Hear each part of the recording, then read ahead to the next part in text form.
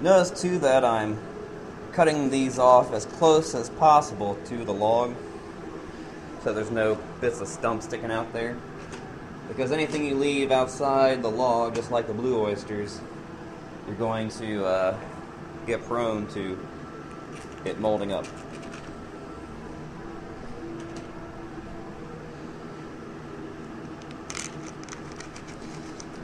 Now there's a reason too why you see that I've moved these shelves over here to my other side of the basement. It's because you can tell that doing this in a cramped space is not fun. Especially when you get to this bottom shelf, you have mushrooms growing up underneath of it, towards the back. I was all the way back in the corner there, trying to get around things, and it was just a pain. But I think I'm going to reinforce the floor over there, make it flat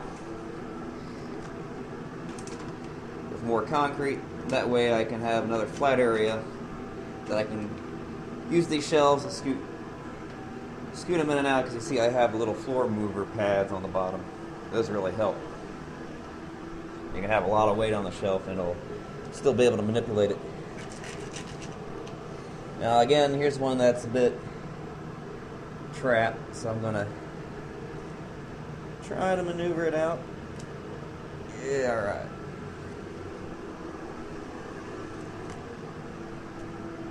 You're gonna have a mess of bits of mushrooms on the floor. Here's how to sweep up and hose down the floor later when you get done.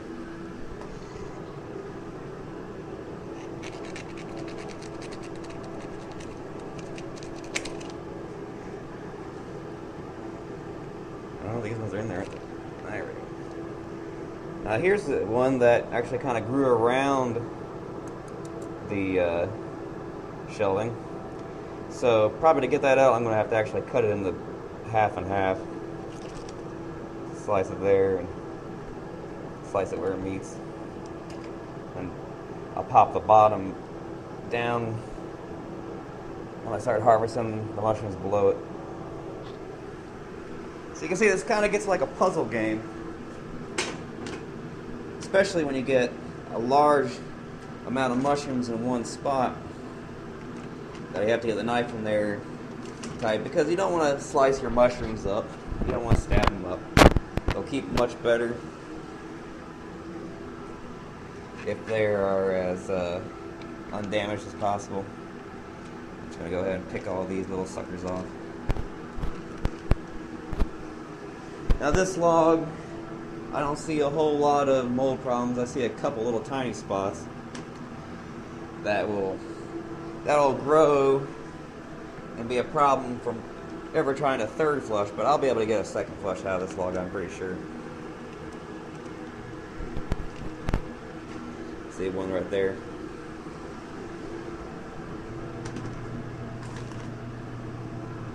And now I can free that one up. Now I can get this guy out.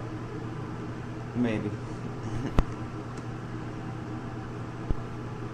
Yeah, not too bad. He's a little beat up. He's fine. And that one too will. You can see there's actually a whole cluster that was growing out of the bottom here that's sandwiched between the mushrooms below. That's why I think I'm going to really like the idea of doing these logs where I flattened everything out and gave more clearance. Something really necessary. Either that or I get taller shelves or only put 3 logs a shelf. But that wouldn't be maximizing my space.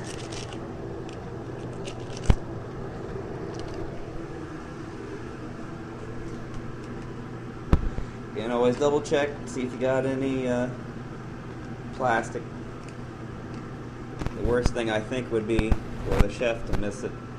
It'd end up with a container of other chopped mushrooms or whatever, and into the frying pan.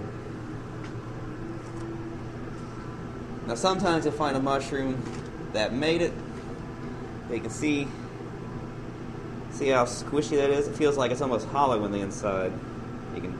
It's not nearly It'll be, all the good ones will be nice and hard and firm, like a hard piece of rubber.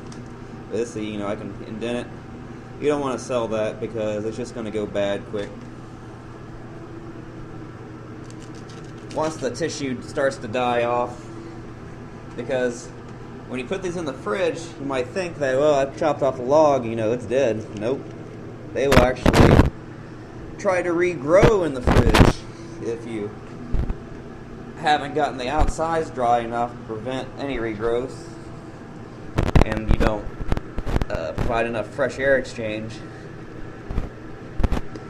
You know, piling them all into a box too tight where the carbon dioxide builds up and it senses that it's in a underground vegetative kind of growth state again.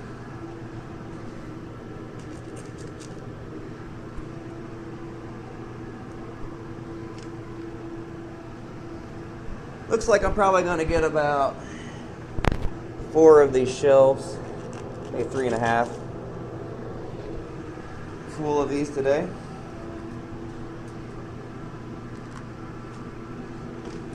Of course, depending how big your mushrooms are, depends on how many pounds per shelf you're going to get. Because, you know, I'm putting it on these shelves so we can dry them out and reduce the moisture content. Now, if we had a situation like most commercial mushrooms farms have, where when you're growing mushrooms, you do it in a large batch, and an entire room fruits all at the same time, and that way you can control things because you're doing everything in such large volume to just one grow space. So say I wanted to harvest everything at the same time, I could reduce the humidity down in the basement, and I wouldn't have to set these in front of the fan. They would be perfectly dry at the point I want them, and you can just box them up right then and there. And that's a lot of times the situation for me too in the winter, because the air I'm bringing in is so dry that you have to constantly mist, or at least keep up misting twice a day along with the lawn fogger, and they'll still end up pretty dry on the outside. So you can see I'm going to work toward the open space area to the cluster, try to get inside. It's always a bit more advantageous too to try to cut from the underside of the mushroom upward if you can.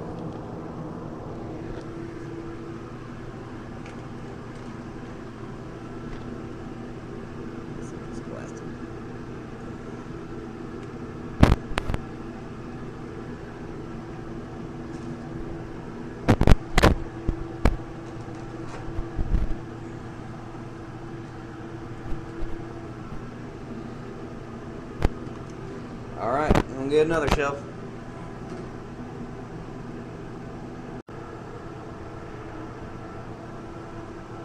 Alright, last shelf's worth. And if I have more, I'm just going to pile it up on there and make space with the other shelves upstairs. You want to be very careful when you're pulling these out that are up against the top of another shelf, because you'll be real prone to scraping it. Now you can see these two came from 2 different logs, and they've actually fused together like one gigantic mushroom mass. If you look real close, I don't know if you can tell, there's a little bit of white fuzziness in between where the mycelium has recovered. Ooh, well, I tried. That's another reason why more space is good. Well, that was about as best as I could get it. Took a pretty gigantic mushroom and roughed it up. Nice, isn't it?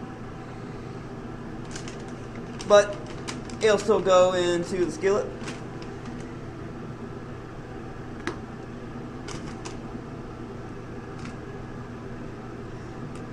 A little waste on that.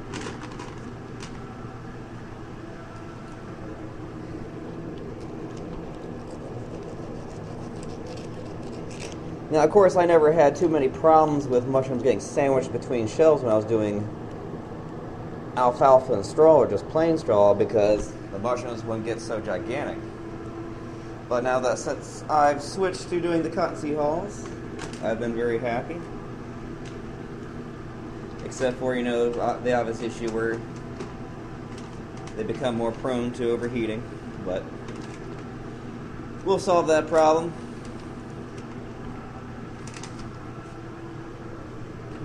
Air conditioner I received from eBay today was broken, so I gotta send it back and have them give me another one. So in the meantime, I have the AC from the house, a house vent opened up and blowing down here, and it's doing not too bad. It's keeping it about 67. It's pretty warm outside, but I really want it 65 or lower because I can tell even some of these flat logs have some metabolite growing in them.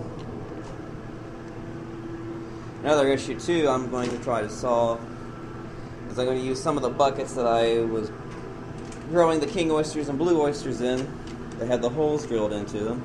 I'm going to drill some holes on the bottom of those and kind of make like a press and press out some of this excess water that's in these cottonseed hulls, because I always notice that one log is worse than the other, and that is because it's the log I make with the cottonseed hulls that I've placed in the bins, and those ones don't drain as well as the hulls that I've had drying out for about 3 hours on the table.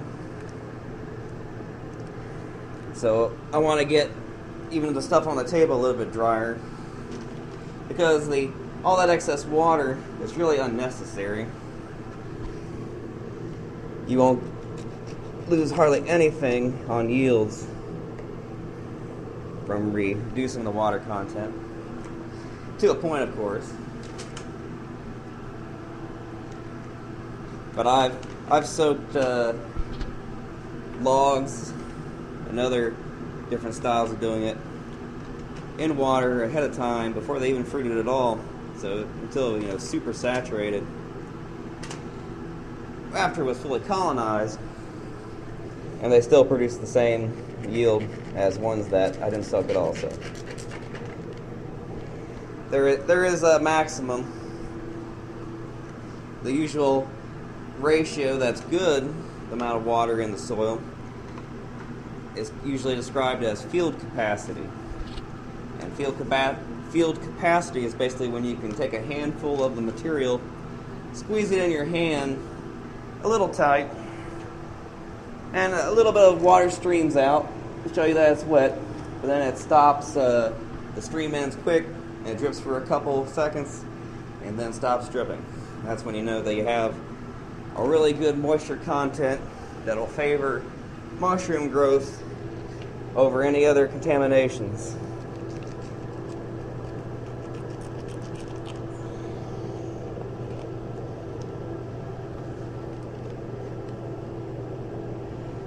It's in there.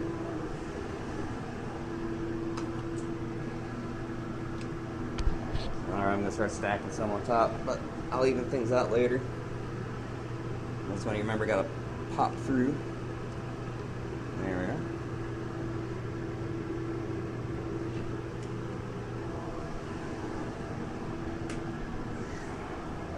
Attack this big old cluster right here. I think it's all coming from about the same hole. Try not to, when you're having to really cut through stuff, try not to cut yourself for one, and don't shake the log so much that it rolls and damages mushrooms that are in between the shelving. So you might have to do quite a bit of sawing to get this big cluster off.